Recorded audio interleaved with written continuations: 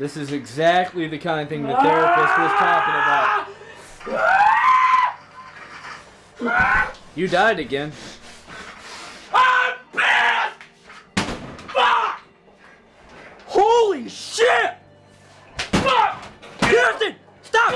Stop! Kirsten! Quit! Quit! Quit!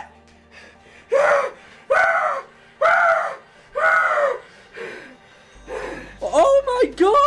Welcome back, ladies and gentlemen, to another episode brought to you by Games Glitches. In this episode, we're gonna show you how to kill the 4 horsemen extremely easy and get the loot. No more worrying about those goddamn explosive cars. No more worrying about a lot of the mobs. Just sit back, enjoy the fight, and just kill them. This is not a glitch video. This is a legit strategy. So without any further ado, let's enjoy the strategy. And please note, I am gonna have to speed it up because the entire fight was about 18 minutes long, and I really doubt you want to watch that much. So it's going to be sped up as I explain things through it.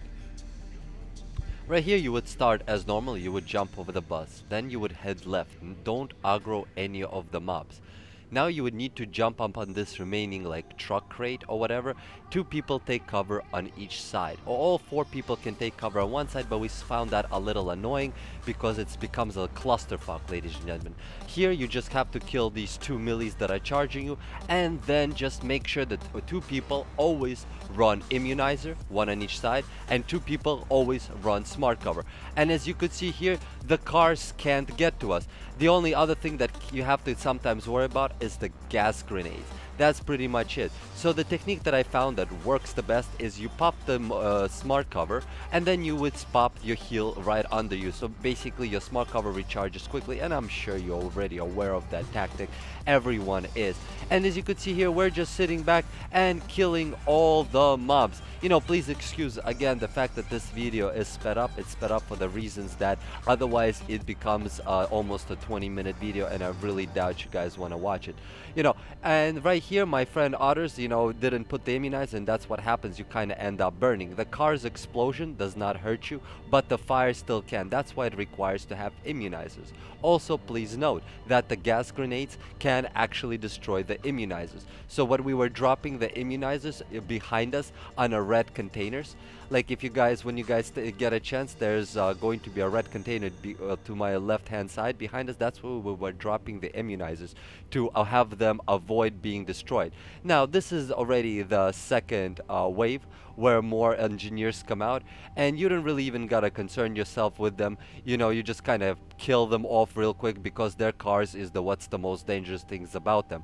Their shotgun damage isn't even that significant. All you gotta do is just make sure, guys, make sure that you got immunizer and you got smart cover up. If you don't have those up, you're going to die. The 2 people with the highest electronics have to run smart cover. 2 people with the lowest electronics have to run the immunizer, because you're not looking for the heal out of the immunizer, you're just plainly looking for the effect out of it. You know, I'm sorry for rambling. While you're watching this, I would love to explain the strategy, you know, so you guys can see, because from this point on we're going to get to the 4 horsemen, and the 4 horsemen, the way we do them is quite very easy. Is we take them down, basically all of them down to 1 bar of HP while kiting them in a clockwise rotation or counterclockwise. It's really irrelevant. It's whichever rotation you want. The reason why I am Alfarius had to go down over there is because his healing abilities and his skills got locked up for some reason. And so you guys, if that happens to you, like on anywhere in Division where your skills completely lock up, you would either have to relog or die, meaning fully die and get fully recovered. Just crawling dying does not fix it, at least not for me or anybody I know. This is actually an ongoing issue, and I really hope they're going to fix it. You know, same thing as dying or popping heal and it's not going off. You know, it's also a massive issue that needs to be fixed. As you can see here, we're just picking off the mobs, and now we're going to start kiting the mini bosses. Right here, death is going to come out of, War is gonna come out from behind.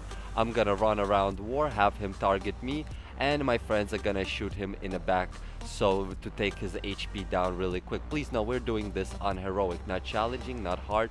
This is the mode that came out on July 21st, the heroic mode. Now we're going to run over here to create further distance from them. As you could see there, all the bosses are now clustering and far. Now we're just going to start picking off the one bosses at a time. From this point on, I'll just let you guys enjoy and watch how we actually kite these 4 bosses around and what strategy we use. Again, this is not a glitch, this is not an exploit, this is just basically us using the mechanics of the game properly, so to speak. You know, enjoy the rest of the video. If you guys, you know, want to check out my usual crazy endings, you could just skip to the end, you know, enjoy the fun and laughter there. If as usual, if you enjoyed this video, please click like, please subscribe to my channel if you haven't, and I'll see you all in the next Division video.